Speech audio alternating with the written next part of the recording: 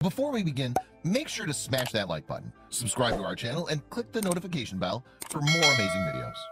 What stray dogs in Moscow learned how to do has researchers completely baffled.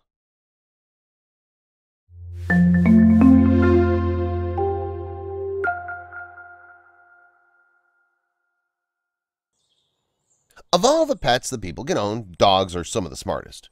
Ask any pet owner you know, and they'll tell you how often their pet's personality and loyalty play into their lives every day. This is why they're such a popular addition to families. Anyone who's ever doubted the intelligence and resourcefulness of man's best friend need only take a look at the Russian capital of Moscow to see the truth.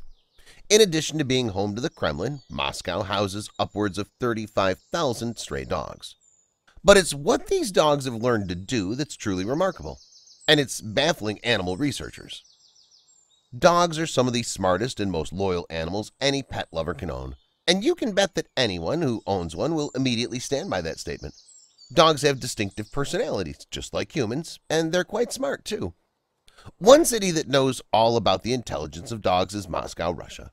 Not only are dogs a popular pet there, but Moscow is also home to some 35,000 stray dogs that roam the streets and live among the residents. In Moscow, there are all sorts of stray dogs, but there are no stupid dogs, Dr. Andrei Poyarkov told ABC.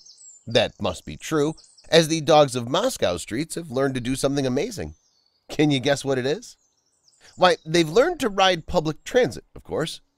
For commuters in the Russian capital, it isn't all that uncommon to share a seat with a canine. In fact, it's become a normal part of people's daily commute. No one even bats an eye when they see a dog taking a quick nap. The dogs have mastered the massive subway system, hustle and bustle included, and use it to travel to the most fertile hunting ground in the center of the city. The dogs know exactly where they need to go, and they get there efficiently. Once the dogs arrive, they immediately disperse all over the area in search of food. Most of them arrive rather hungry, so they're intent on finding what they came for. It's a dog-eat-dog world in Moscow, and everyone has to fend for themselves. Researchers say that the dog's use of the transit system is evidence of their possession of what's called flexible, open-ended reasoning and conscious thought. They're essentially able to understand complex ideas, such as the subway systems, like humans do. The dogs have also been seen obeying traffic signals and employing a variety of tactics to procure food from humans. They know that humans are some of their best chances to obtain food. If they rely too heavily on leftovers in the trash, they might be out of luck. The dogs will even try to scare people carrying food by barking in the hopes that the startled person will drop their food. It doesn't always work, and the people of Moscow now know the tricks that they use, but once in a while, a good scare yields them supper. It might seem hard to believe that dogs actually know how to use public transportation, but if you think about it, these dogs were forced to learn due to their need to acquire food. This goes to show you that an animal will do whatever it takes to survive.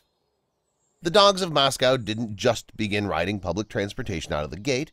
It was an amazing talent they acquired over a long period of time. This incredible evolution is amazing to witness in action.